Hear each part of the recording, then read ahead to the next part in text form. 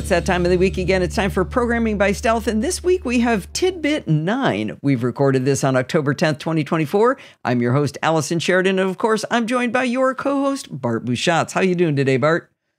I am doing very good today. I've had a very good day of nerd fun that I'm sure people will hear about on the Nosilicast or on something else at some stage. But it's been a day of fun, and because it's been a day of fun, I didn't have time to write show notes for what we're planning to do. So I'm going to set a little scene here. This tidbit is perfectly timed because in the main feature, I guess we call it a main feature. In the main feature, we're about to revisit Git to learn about a very powerful feature of Git called submodules because they solve two problems.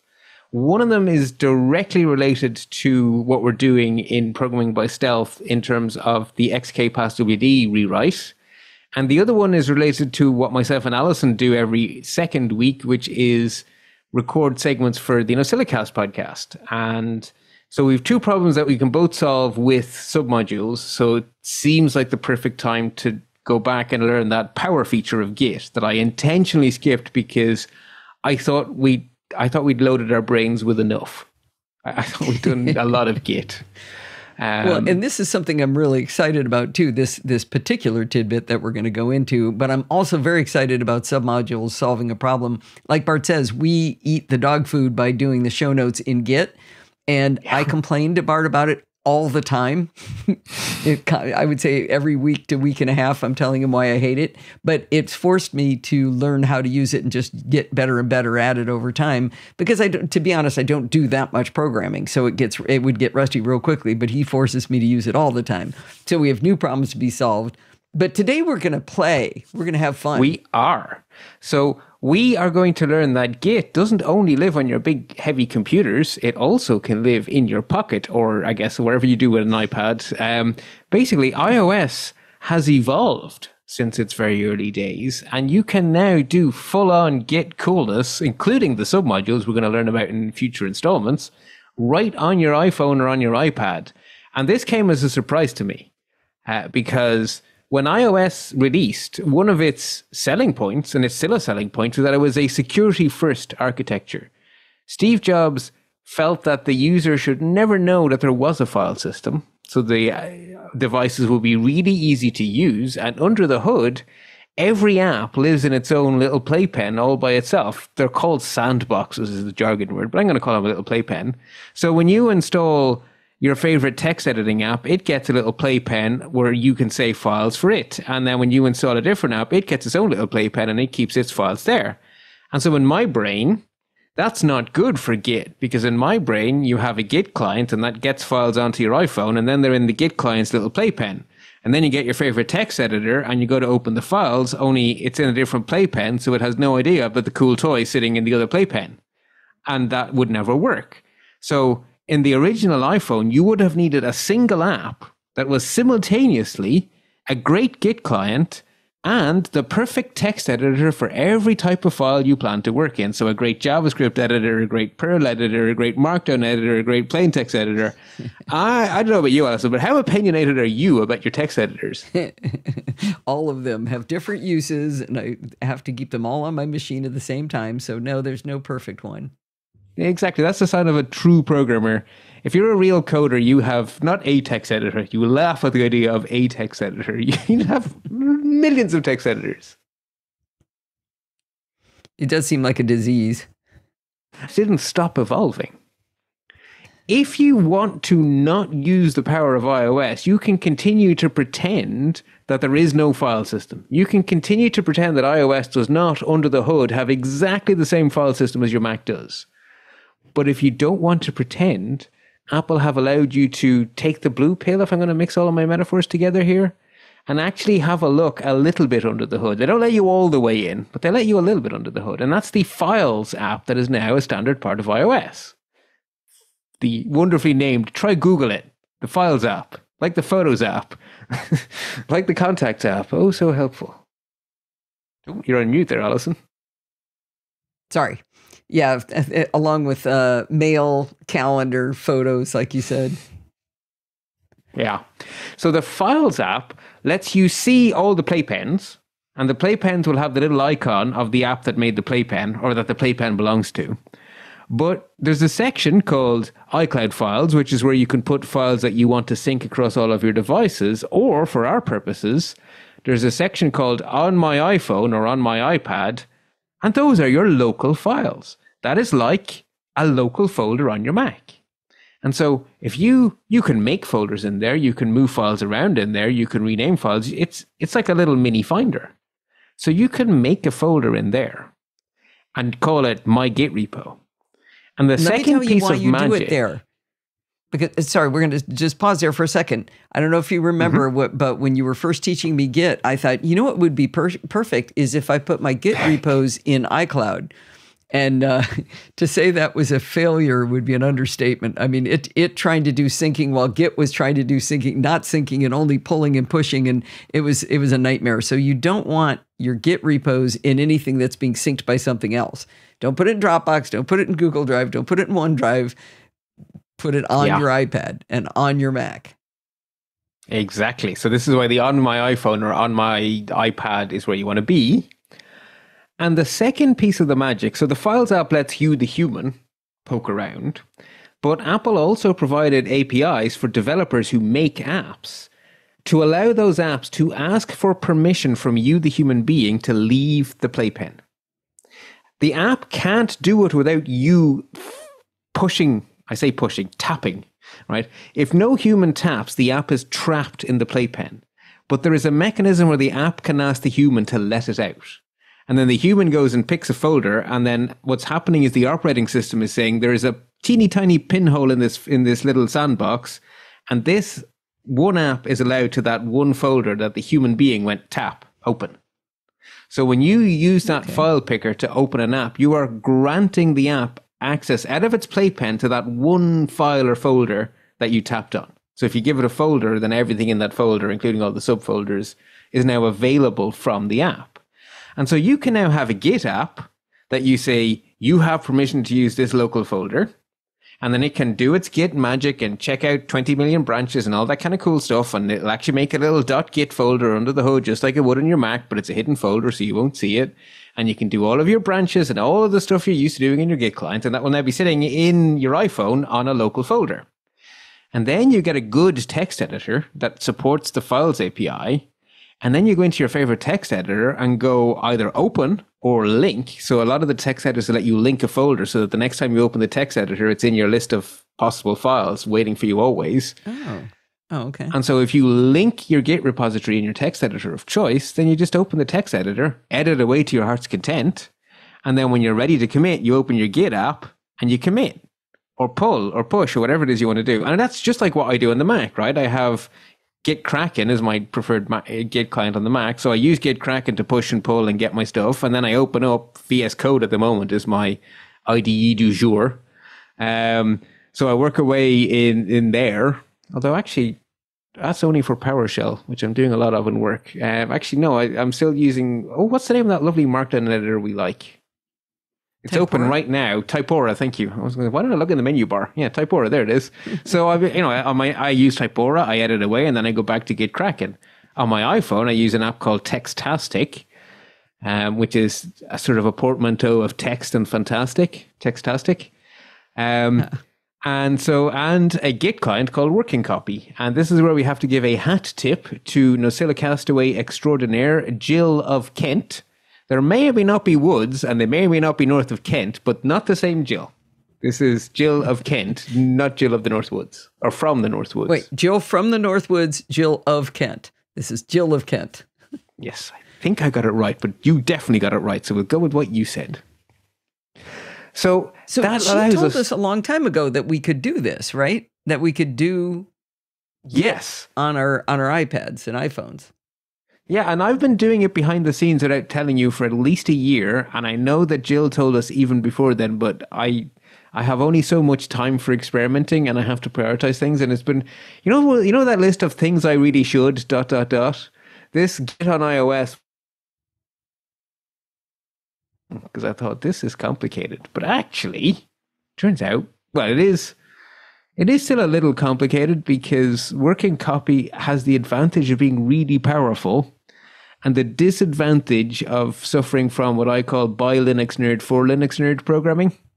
It's the UI is a little rough at times. Well, it's odd. It's pretty.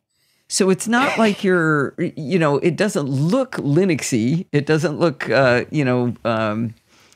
Cold War era program or design. The design is very pretty, but the icons either make no sense or they're not labeled, or it turns out if you press on the word, you get something different than if you press on the icon that's next to the word, you get something completely different. So we're going to try to be fairly specific on this.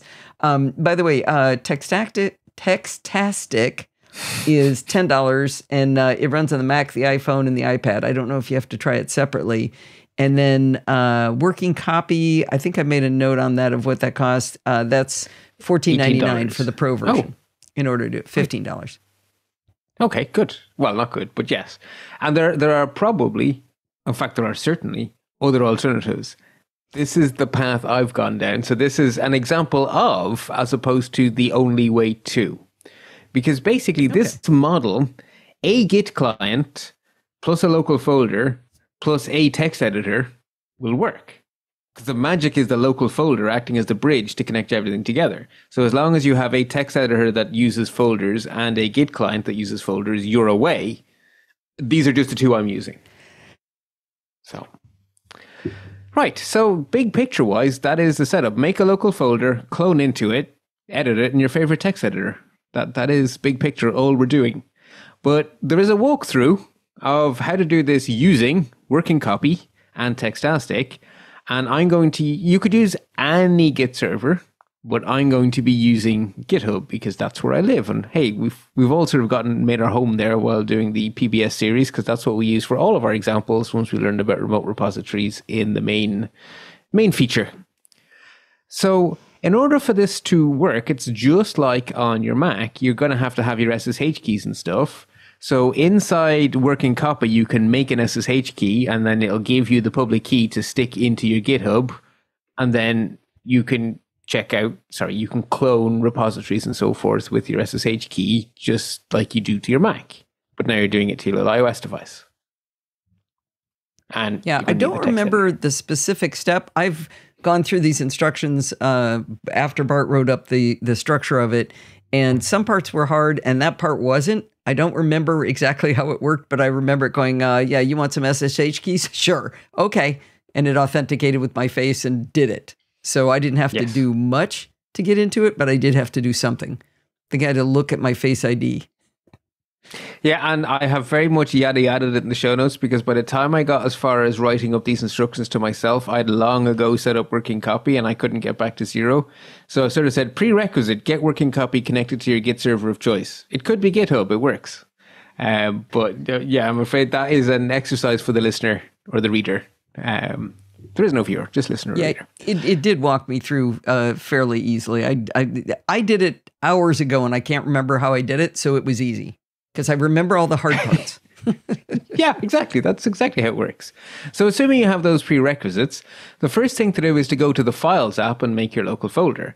So basically, you open the Files app, which you may or may not have ever used, and then you go to On My iPhone or On My iPad, which is a top-level area within the Files app. You may see other areas. If you're a Dropbox user, you'll probably see an area for Dropbox. You'll probably see an iCloud area, but there's going to be one of those areas labeled On My iPhone or On My iPad. And in there, click the button to make a new folder and name it whatever you like. Just remember what you named it. I start mine with git dash and then whatever it is I want to do. So in this case, I called mine, as I went through it, I called it git PBS. So if we can just use that terminology, so we have something. Perfect. That's the local folder that we made was git PBS. Perfect. So that folder now exists on your iPhone. So the next step is to go into Working Copy and tell Working Copy that we would like to start using that folder as a Git repository. And so Working Copy can either check stuff out into its own little playpen, which is what happens if you click the plus button, which used to be a plain old plus, but then they made it complicated by making it be a Working Copy's fingerprint icon with a tiny plus. This is where we're going to be actually confusing things. I think we ended up no, you're right. It was the fingerprint with the plus. But you got to get into the right place to find that fingerprint with the plus. Well, it's at the top level. So the first time it's easy, because the first time you open the app, you're at the top level. What you'll find is it's folders inside folders inside folders in working copy, and it's very hard to find your way to the top. I find anyway. But when you open it first, you're at the top. Yeah. So when you're at that top and you click that little plus, well-hidden plus icon, one of the options is to clone a repository, which sounds like what you want. Clone. Oh yeah, great. I'll do that. That will clone, but it will clone into the playpen that belongs to working copy, not into a generic folder. Yeah, this is what Alison did when she followed the instructions. And after I was done, I was like, okay, I made that Git PBS folder and there's nothing in it. How am I looking at the files? And back out when you're looking at the Files app where you can see iCloud and Dropbox and on my iPhone or on my iPad, there's now a new one called Working Copy. And so the files are they're sandboxed inside Working Copy, which is fine if you don't want to use an external text editor. But the point of this is to try to do both. That's kind of what Bart is trying to teach us here. So don't clone the repo, which seems like the obvious thing to do. It does, doesn't it? Yeah. So instead you want to link to external folder, and that will give you the file picker and let you navigate to the folder you just made. And then you select it and you're effectively... So you hit the fingerprint with the plus on it, you hit link external repository, and then you hit directory. So you're taking the external repository and linking it to this directory that you just created out in the Files app. Yeah. Perfectly clear. Totally clear. So what you then have when you've done that link is you then have a local Git repository. That is as if you had just gone git init on your Mac and never told it about any other server anywhere. Just into any empty folder, it went git init. That's the equivalent of what you've just done there. So now you have a completely empty Git repository. So the next thing you have to do is tell that completely empty Git repository that you would like to pair it, because a Git is a peer-to-peer relationship. So you want to add a remote, to use the Git lingo, which is going to be your server, or GitHub in our case is our server. And so you got to then do a little bit of jiggery pokery to get to that stage.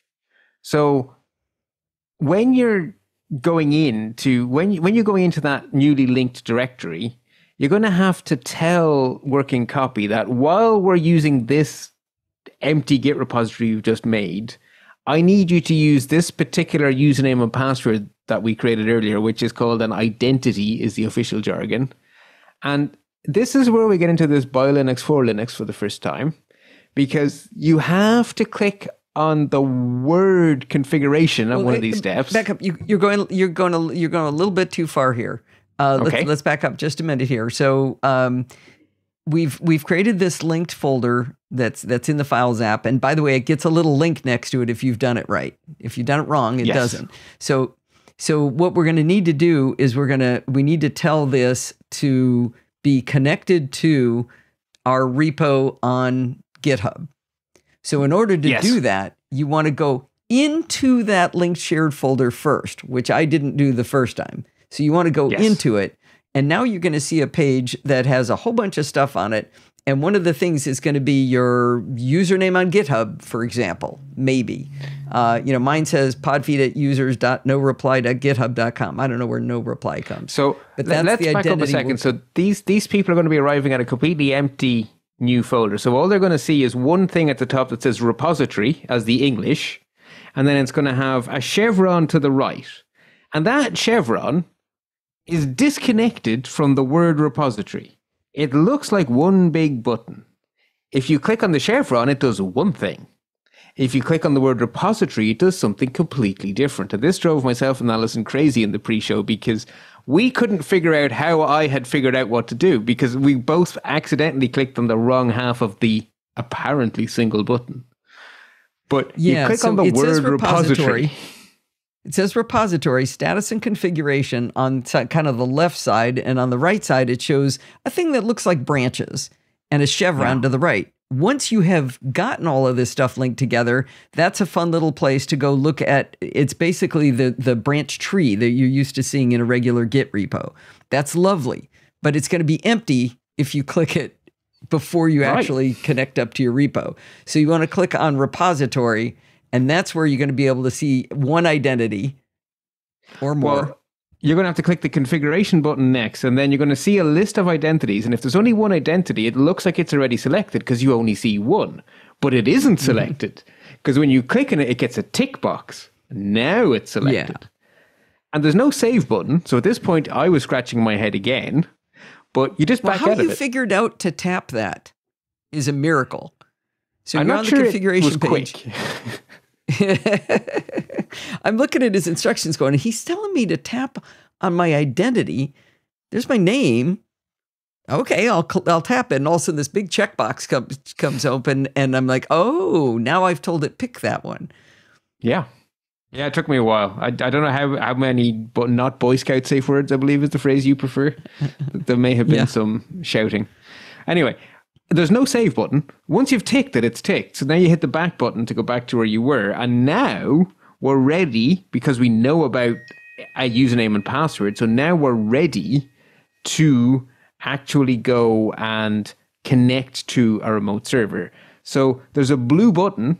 So you're going to see a section labeled remotes, which is actually a list, but it's a list of 0 items. So it doesn't look like a list yet. It just says remotes and then a blue button, add remote. That's the button we want. And you can click that button and then simultaneously you want to switch to Safari and go navigate to your GitHub repository and copy the SSH URL for the repository you want to clone. You want to add to this folder.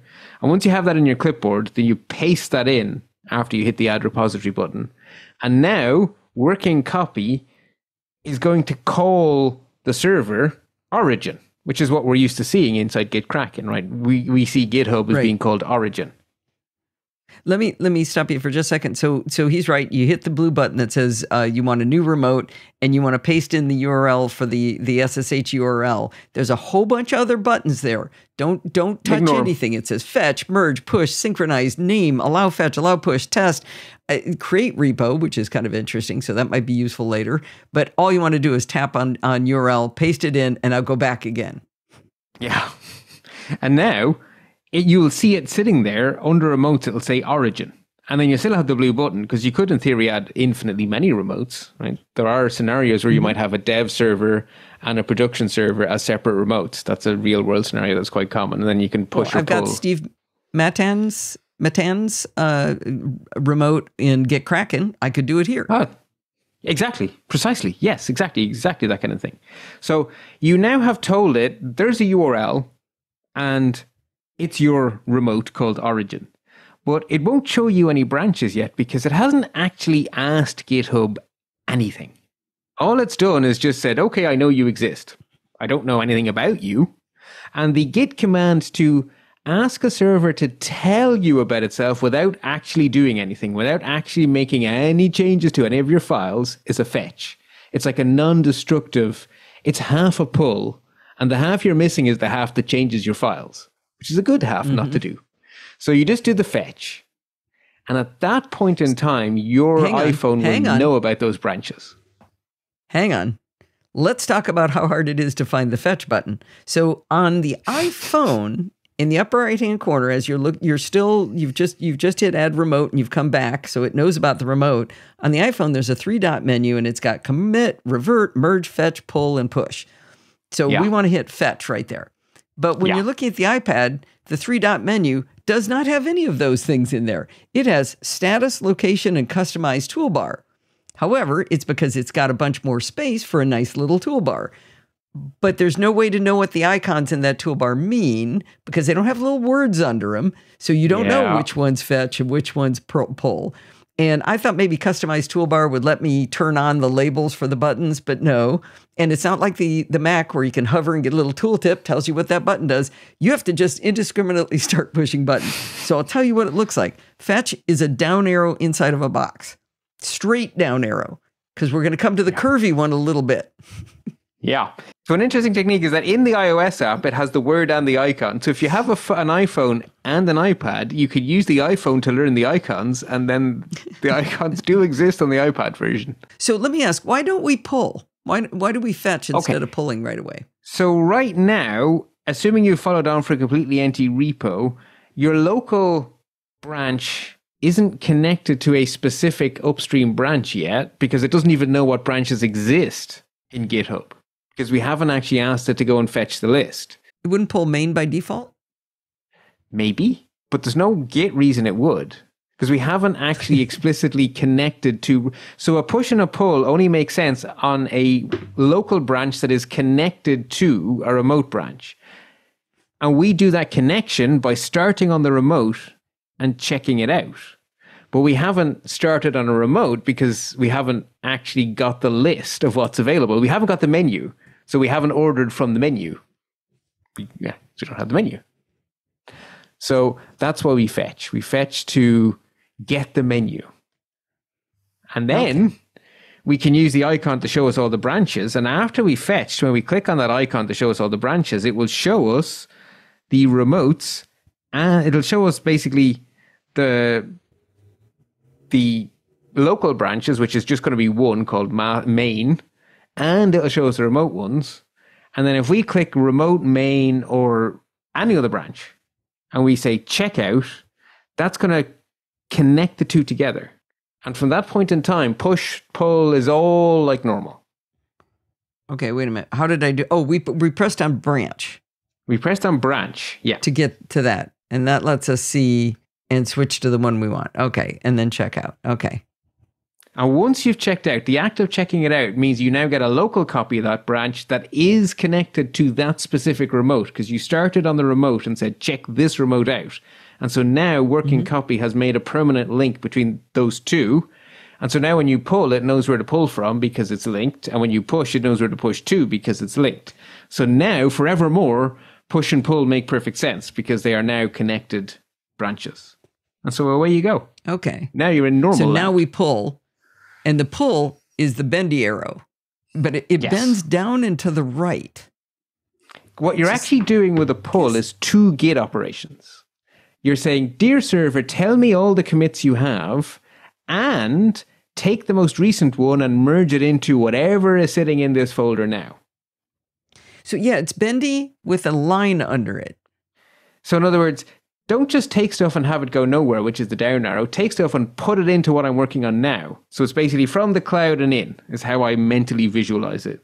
I don't know if that helps. It's a down arrow and it's not only down, it's down and into something. And the something is your local branch. So the one that means push might be the up bendy arrow to the left with the line under it. I would imagine so. No, that's merge. Yeah, I haven't got a mnemonic for that one. Fetch is a down arrow. Push is an up arrow. It shouldn't be. Pull is bendy down to the right with the horizontal line. There's no consistency here. Oh, this by geeks for geeks. Yeah, well, merge kind of makes sense because you've got these two things. Right. Revert makes sense. It's an arrow that goes back in itself. That one I'm going to grant them. That one makes sense. Yeah. It looks like undo. It looks like undo, which is what it is. Run away, right? Revert is the run away button. Okay. Oh. And Git is like a message icon. Or sorry, commit is like a message icon. That's also fair. Yeah. You should. Which kind of makes sense because you're going to do a commit message. Yes. Oh, have you found the other little wonderful thing? By default, when you hit commit, it doesn't select any files and you have to click the tick boxes every time? No, I have not yet committed a change. Ah, okay. When you do, you'll type all of your text and you'll go to hit commit and it'll be grayed out and you won't know why. And it's because you have to go down to the list of changes and tick the box next to the file you'd like to commit. It doesn't automatically choose everything. I'm gonna fix a typo. Yeah, I'm sure you found something I spelled wrong. Oh, yeah, no problem. Shockingly, it's a hyphen. Okay, too many or too few? In this case, too many. What we've determined is Bart has basically a conservation of hyphens. Okay, so I've done one. So I guess I got to push the commit button. Mm-hmm. And then it wants a message summary. And I'm going to say feet, not F-E-E-T, F-E-A-T, now, typo.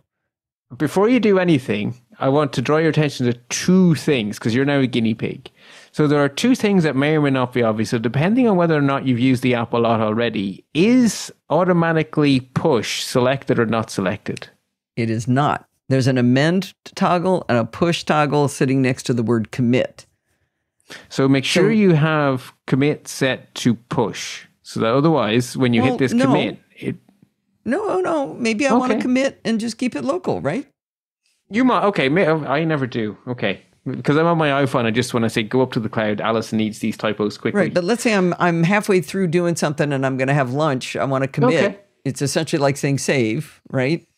I've saved what I've done and I know I remember what I've done and I might want to come back. But so if I want to, in this case, I do want to push it and then I want to hit commit, but it's going to yell at me because I haven't selected anything, I bet. Yeah. You need to stage at least one file to commit. Well, that's what I have to do and get cracking. I have to select every file one by one that I want to commit. Yeah, but the button is grayed out. Somehow in Git Kraken, the interface makes me do the right thing automatically, where here the interface makes me pound the button and then I get confused. I never remember to stage the changes before I hit commit. And I watched Helma doing it, and she did the same thing. She committed, and then I think it was Helma, or maybe it was you. Okay, so it says, unable to push changes. That could not be fast-forwarded. Tap to merge in changes from origin and retry push. That means there was a pull waiting for you that you hadn't taken. That's fine, though. You can let it do that. Hang on. I literally just pulled. Let's see. Pull again. Pull received something that had one conflict. Tap to resolve. Oh, good gracious. I don't know. Let's not. Well, it's angry about something. I was going to say, with all of our faffing about, I think I may have done a commit after you did a pull or something on the iPhone. Okay. Given our past history with merge conflicts, I don't think we're going to try to resolve that on the iPhone live on the air. I think that may... Oh, I'm going to do it. Well, yeah, I can always roll back, of course. This is the thing I always tell you, Alison. No matter how much you mess up in Git, we can always just go back in time. We have a time machine. It only goes one way, which is the back way, not the interesting forward way. Oh, wouldn't that be great? Check out next week's show notes, please. What should the first sentence be? For a long time? Wait, no, that's not. Security first design? Should that be in the first sentence? For a long time, I assumed iOS couldn't provide a good Git experience because of its security first design. Okay. So now that's the one I want to get rid of. Okay. I will play with this later, but at least now we've tried it once. We have a vague idea how to do it. Yes. I don't think that's terrible. I mean, like I said, I have to select it and get cracking. That's not terrible. And now that we have successfully connected the remote and the local branches, now we're in normal land. Now it's just like in Git Kraken. We push, we pull, we commit. We're now doing everything we'd normally do. We can change branches and all that kind of stuff. And when you go into the Files app, you can see everything in the Files app that is in that repository. So if you check out a different branch and you go back to the Files app, all the files will have changed. So now you can open your favorite text editor of choice, like Textastic, and just connect it to that same folder. And then you edit in Textastic. Say, you don't even have to save it's iOS. You just leave the app and go to working copy and commit. Or go to working copy and pull and then go back to Textastic and all your changes are waiting for you. Yeah. There have been a lot of times that I've wanted to do something on my iPad like this and I'm just like, I'm too lazy to go get my Mac and I haven't been able to. Yeah. So it's something the listeners may or may not know, depending on what other shows they listen to, but I do a lot of the show notes while I'm out walking, which is a skill I have picked up over the years, and I'm going to knock on all the wood, I haven't run into anything in years. I may have done a few times in the early days. And the key to making all of this work is that I can just push and pull using working copy. And so I'll be working away at the comfort of my Mac until it's time to get some exercise, and then I'll push. And then I'll take out my cool clicks keyboard for my iPhone, plug the iPhone into it, go out for a walk, and using working copy, pull, edit away. And then when as I approach my front door, I'll push, go make myself a nice cup of tea, sit down in front of the Mac, pull, and carry on. And at some point in the middle, I'll have told Alison, hey, fix all of my typos. And then Alison have corrected 20 million things. And then I'll do it all again. And little by little, that's how the sausage gets made, folks. There you go. And I like this a lot better than the, 1 week that you thought doing the show notes in Apple Notes was a good idea. It was briefly a good idea. until it came to the sharing part. Actually, no, we could share it fine. We couldn't get it out of notes. It was, you could see my changes, I could see your changes, but it was trapped. Yeah. Yeah. Oh God. It's not a good design. No. It's Well, this so is close. fun. I know this wasn't a detailed every single step tutorial, but I think everyone's clever enough to probably get through it with the hot tips we have about things like press on the word, not the icon, things like that. Yeah, and also the chances are there's other apps you might prefer to use instead of these apps, right? The real thing I'm hoping people take away is that remember the power of the Files app to let you do way more on your iPhone than you remember being able to do. Because you didn't used to be able to, but now you can. Because you are on, what, iOS 18? Or, I don't know, I've lost track. Where are we? Is it 18? 18 is the newest one, yeah. Yeah, we've come a long way. We've come a long way. Because what, copy and paste was 3? I forget exactly how soon that was, but yeah, we have come a long way. They've come out with a good way, I think, to be able to marry the security model with the a little more freedom than we used to have. So that's fun. Yeah. All right. Well, this was a light lift, actually. I think this was fun. I am a little cross with you for taking Jill's advice and figuring it out and using it for a year before you told me you were doing it. I'm cross about that, but at least I'm happy today. Okay, well, good, folks. And remember, the most important thing, lots and lots of happy computing. If you learn as much from Bart each week as I do, I'd like you to go over to lets-talk.ie and press one of the buttons over there to help support him. He does 98% of the work here. I'm just the stooge that listens to him and asks the dumb questions. If you go over to lets-talk.ie, you can support him on Patreon, you can donate via PayPal, or you can use one of his referral links. I really hope you'll go over and help him out. In the meantime, you can contact me at Podfeet or check out all of the shows we do over there over at podfeet.com. Thanks for listening and stay subscribed.